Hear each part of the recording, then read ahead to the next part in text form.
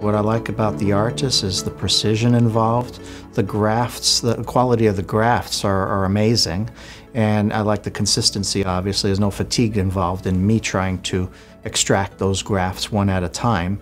It frees me up to spend more time just hanging out with the patient, to doing other procedures. It's just amazing to see the technology. Amazed all the time. The motivation to doing the robot after having a strip is usually because they had a discomfort with the strip.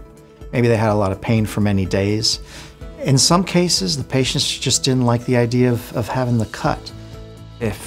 Most patients are candidates for both procedures, I counsel them towards not having a scar and having the ability and the option to wear their hair in any style they want in the future. If they want to wear it real short, they can do that. The patients seem to really enjoy it.